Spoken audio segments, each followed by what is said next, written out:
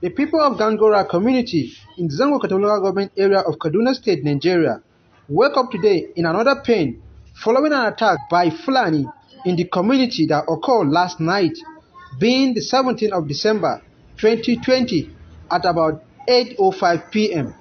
These very attacks mark the second in the community by their enemies just this year.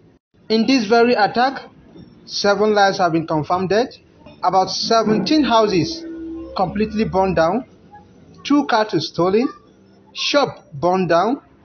This particular shop was looted. Motorcycles were also burned down. One may be wondering what is actually happening between the Gang community and the Fulani. What actually took place in last night's incident? Actually, it's a pathetic situation that only God, who has been faithful, has intervened in the matter.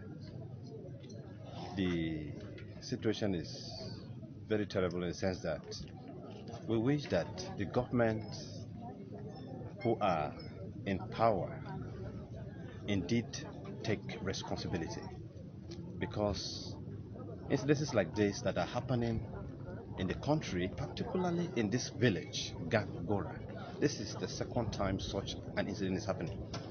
And we discovered that some of the people that are supposed to take responsibilities, by implication we have the military in the town, but the truth is this: we know their number, based on the situation that happened, cannot curtail the situation. We need to know that we are in a time that things that are happening has to lead people to taking responsibility, by implication defending themselves. Look at the kind of lives that we lost here. A particular family losing 5 people completely: the father, the mother, and 3 children. It's very pathetic. Look at the number of houses that are born here. And you discovered at the end of the day, which government will come to the aid? Nobody will say anything about this. What are we doing?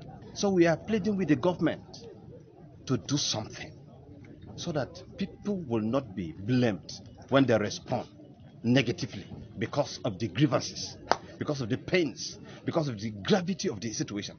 Talking about the government taking responsibility with the sad experience that occurred previously, don't you think the community leaders, youth, sons and daughters, both home and outside, will have done much better in protecting of lives and property against any occurrences?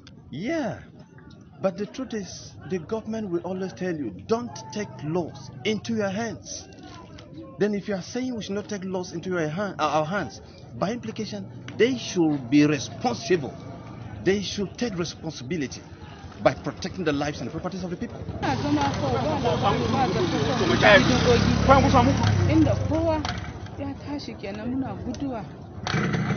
Gwamnati gaskiya muna roka idan an kashe mu ba wanda zai ce an kashe wani abu. Idan an kashe mutum Fulani daya, duniya za ta sani duka. Nan ne za a bi mutane a kaka masu. Gaskiya muna fadawa gwamnati ya ishe mu. Wannan ya ishe mu. To a farko maganar kin ce ba zato ba samani. Yes. Bincike tana da cewa kamar tun da rana an samu labari a garin da cewa an gan alamomi na zuwan waɗannan mutane. Kwarai an gan alamomi. To me yan garin da kuma matasa suka iya sun yi domin sare garin? Gaskiya matasa sun fita ko da yamma da rana da aka ji sun fita sun shiga daji. In this very house, 5 lives were lost. The disturbing and challenging issue between the community youth that is arising is the fact that this house is situated just about 100 meters away from the military post in the community. But we cannot completely deny the failure and inactiveness that comes in the side of the community youth and members of the community as well. We must all rise and defend the land or lose our existence. From Gangora community is Adamu Manase reporting for Maski Media and Television.